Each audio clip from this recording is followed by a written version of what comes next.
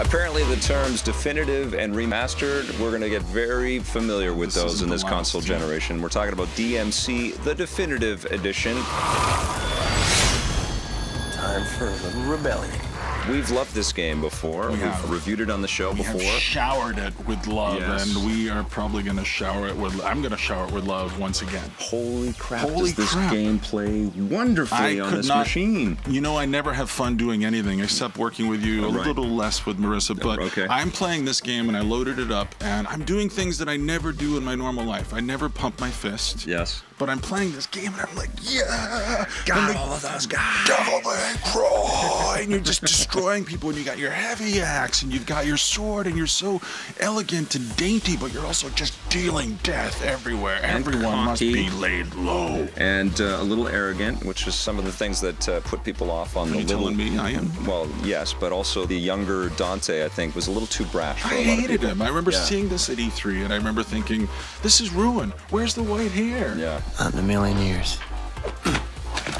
I like Dante now, and he still says some very stupid things at times, and he does some stupid things at times, and I like Virgil a lot. Yeah, me too, and I like the dynamic, and I like that we get to see that history. I also like that the Virgil DLC is included with this definitive edition, obviously. So you get quite a bit of bang for the buck for this game. Go back to these levels, and this is a game that I finished at least 3 times in the previous version, and I'm going to finish it again in the PS4 and Xbox One version, and I go back, and these levels are like lemons that I'm squeezing. I'm squeezing all the value, all the juice out of these levels, and I just want to squeeze them, and I never feel that way when I play games. I just rush through them, and I'm done, and I move on. But this game, there's a weird, addictive hook that keeps luring me back in. The combat is effortless and flawless, but you're also getting all kinds of information on screen telling you how great you are.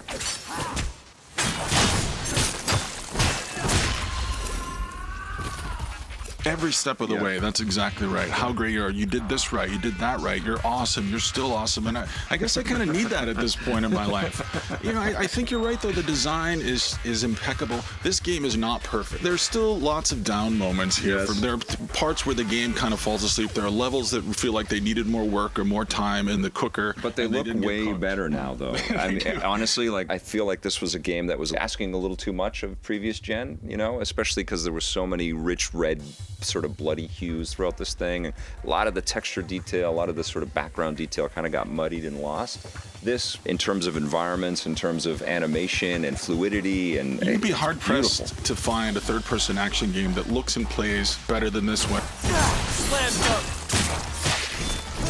I'm glad this series is back. I'm glad Ninja Theory is getting some extra credit now. They deserve it. And if you haven't played it, you're right. If you haven't played it, you got to get out there. You got to buy this game. Even if you already own it, maybe buy another copy, because I'm loving it. If you love it as much as Scott, go ahead and buy another one. What are you giving it? I'm going to give it a 10. I'm giving it a 9.5. 10.5. You can't do that. Okay.